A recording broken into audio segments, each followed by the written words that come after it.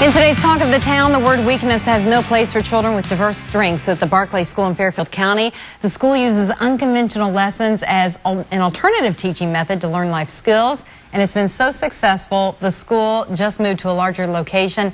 Dr. Gillian Barclay-Smith is the school head.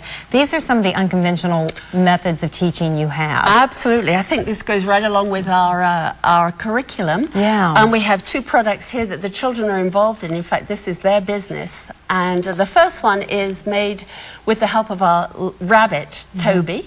And it's basically, a fertilizer. It's an organic fertilizer that you can put on the garden and your vegetables, and wonderful things will happen if you do that. And it's called Bunny's Brew, and the kids put a little bunny tail on it. And it's all done with recycled bottles as well. And Fantastic. This is the children's business. And another thing that we are now doing also is Barclay beans, where the children have learnt to roast coffee beans. And we put the sticker on, and we've been very successful in both our products. I have been out to your facility. I want to show you some of the video out there in Fairfield County, and this video will show the school that you have been in, but now you've had to move because you've outgrown the facility. Years ago, people barely even knew about the Barclay School. That's right. It's a wonderful problem to have, Dawndy. We moved in August, and we're still in Ridgeway. We love Ridgeway. We've been totally embraced by the community. And now we're out on Cook Road in a much, much larger facility. We have a library, we have an art room, we have a garden, and of course we have all our animals as well. For parents who are watching right now and they say, my child has trouble learning in a traditional school setting, what is it you offer them?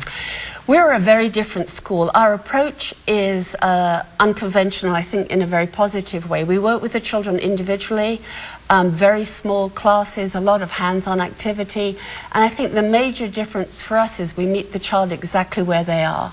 So we don't go by a calendar. If the child is 8 years old and not reading at an 8-year-old level, we'll meet the child exactly where they are and move them forward. We do a lot of individualized teaching. And for parents who would like more information about your school or just to support you, and support can be by buying the Bunny's Brew, the fertilizer, or the beans, you have an open house coming up next Thursday. We do. We have been painting and decorating, so we would be thrilled if people would come out and visit on next Thursday between 1 and 6, and the children will be doing the tours of our new facility.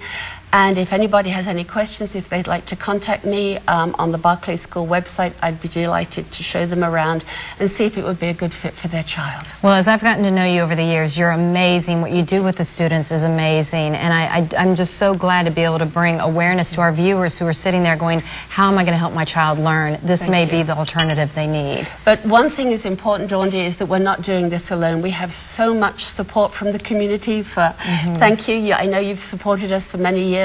Ridgeway supports us. We have many wonderful volunteers. It truly is a community effort, but the children reap the benefit of that. Fantastic. Well, thank you, Dr. G, my pleasure. as you're known affectionately.